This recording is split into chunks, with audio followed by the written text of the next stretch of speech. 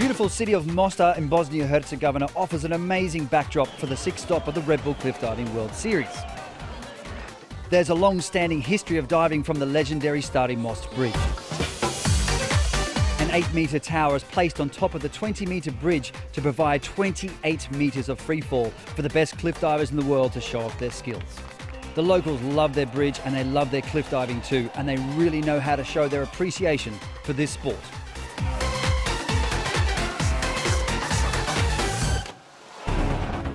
After a long season, fatigue begins to set in even for the best.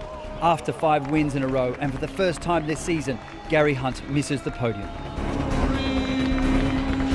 David Colturi, with an outstanding last dive, pulls off a score of 10, and not forgetting to mention the highest scoring dive of the competition to secure 3rd place.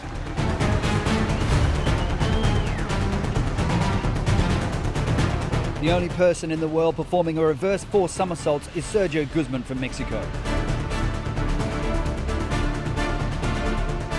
For the first time in the history of the Red Bull Cliff Diving World Series, a wild card hits the podium, and this very happy man is in 2nd place.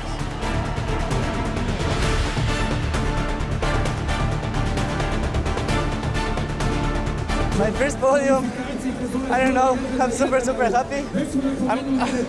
I'm crying. Oh, I can't believe it. Proving that supreme style and grace is a force to be reckoned with, Jonathan Paredes takes his first ever win. This was one incredible display of rip entries, time and time again. I've been working hard with myself to be more relaxed, to trust in myself, and today I did it, so what can I say? I'm super happy. Change of faces on the podium and big smiles all round makes for a great way to conclude the competition.